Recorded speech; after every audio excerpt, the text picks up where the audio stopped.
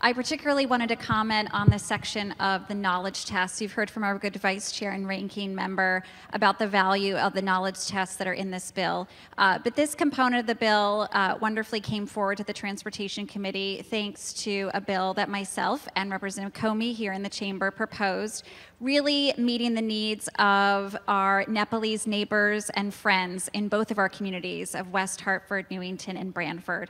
And like many good bills in this chamber, this bill came forward because of their idea that as they have come to our great state of Connecticut, they've often been limited in being able to access transportation because of the lack of languages that our driver's license exam is provided in.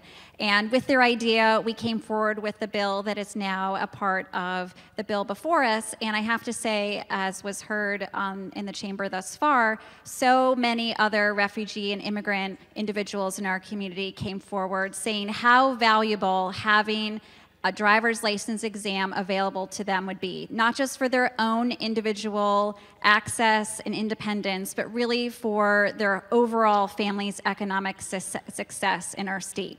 So I'm incredibly proud, as the vice chair noted, that our state will soon be having 37 languages that will be provided for our driver's license exam, which will truly open up even greater opportunity for the hundreds of refugees and immigrants that we welcome to this state every year. So a good thank you over and over again to the vice chair, the chair of the Transportation Committee, Representative Lamar, the Senate chair, Senator Cohen, and again, Representative Comey, who I was proud to introduce this bill with. And finally, just a tremendous thank you to all of our Nepalese friends and neighbors in our communities, because their advocacy really was the impetus for us making this happen for so many refugees and immigrants across our state. So thank you. Thank you, Madam Speaker.